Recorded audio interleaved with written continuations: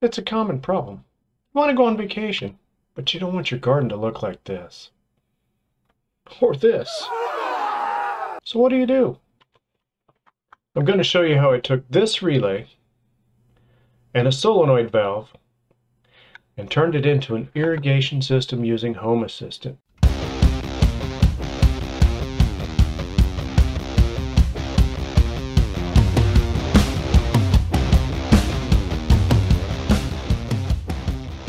This part's really important.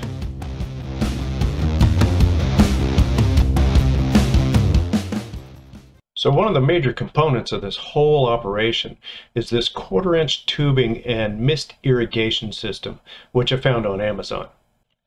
In addition to the kit, I also had this Sonoff relay sitting around that I wasn't using. So I ordered a solenoid valve to work in conjunction with that relay.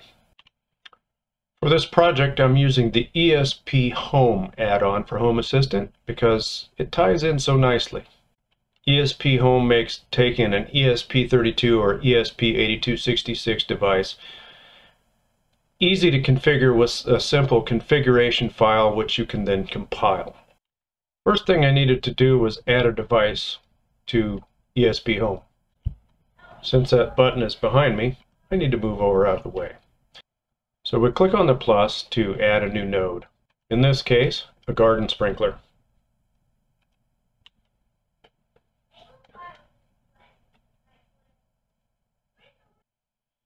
After that, I just chose the default device, the Sonoff device.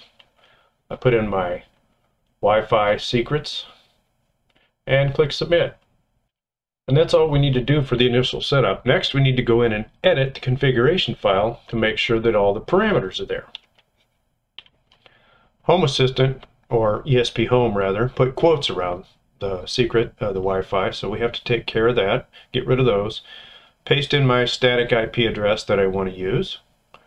Comment out this access point. Now, if you were setting up a fallback for your ESP device, you would go ahead and leave this in place, and that way, if it won't connect to your Wi-Fi, it will have this as a fallback. I am not doing that, however, so I'm going to go ahead and comment all that out. Now, here's information that I'm pasting in for the switch information. This is copied from one of the other switches that I've set up previously, but it's pretty standard for this type of switch relay. Once I've got this all configured, I'll click this save button that's right behind me.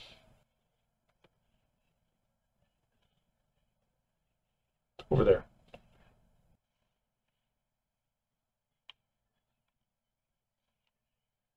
Okay, now we need to validate it. And it's valid, so we'll go ahead and compile it.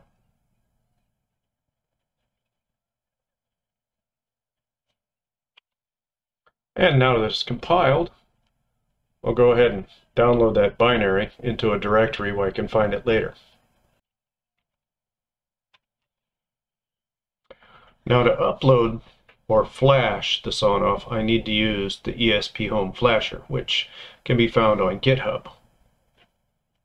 You can install it, once you've got Python installed, you can install it basically using pip, which is the way I did it. In order to flash the Sonoff, I'm using an FTDI adapter. And I found with this particular model of Sonoff, you need to hold the button by depressing it against the table, is what I'm doing, while you plug in the USB. Otherwise, it doesn't recognize that it's in the state for flashing. And what'll end up happening is, even though I can select COM3 here, which is the right place, and I can select my bin file, I will get this error message here. Now, when I do it properly, it will flash like this, and it will go through and erase the flash and then write the new flash in there, and then it will start to do logging. Once I had it all flashed, the next step was to wire it up inside a waterproof junction box that I also got off of Amazon, and then I attached it to the deck outside. So I've got the solenoid valve there, and here's the Sonoff inside the waterproof box. Once the power was all hooked up and it came online, I was able to go into Home Assistant, and lo and behold, new devices were discovered.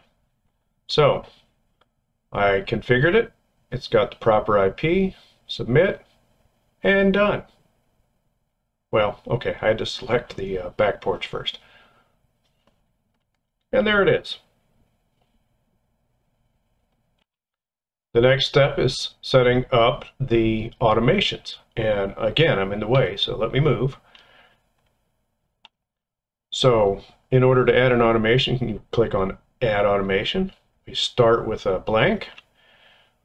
We're going to call this Turn Off the Sprinkler because I already created one, which I tested, to turn on the sprinkler. So I'm going to just basically follow the same steps, only I'm going to use a different time for the time pattern. So essentially what I did was I created a time pattern for the time I wanted the sprinkler to turn on, and then I set up a second automation here that will shut off the automation at a certain time based on when I want it to turn off.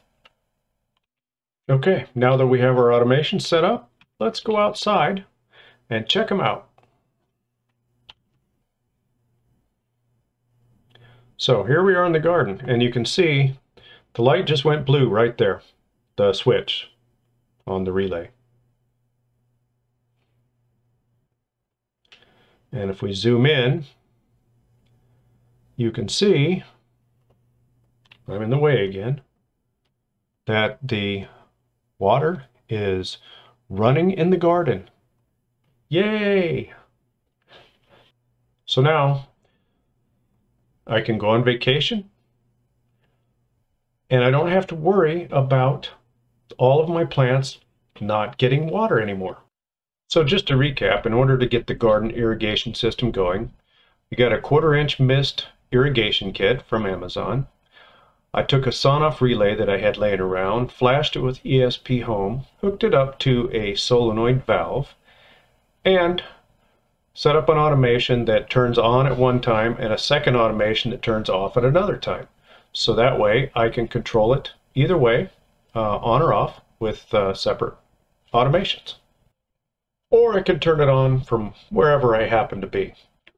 So I hope you enjoyed the video, and if you found it useful, please like and subscribe. If there's anything I can help with, put a comment down below and I'll try to answer if I can. Otherwise, have a great, wonderful, automated day.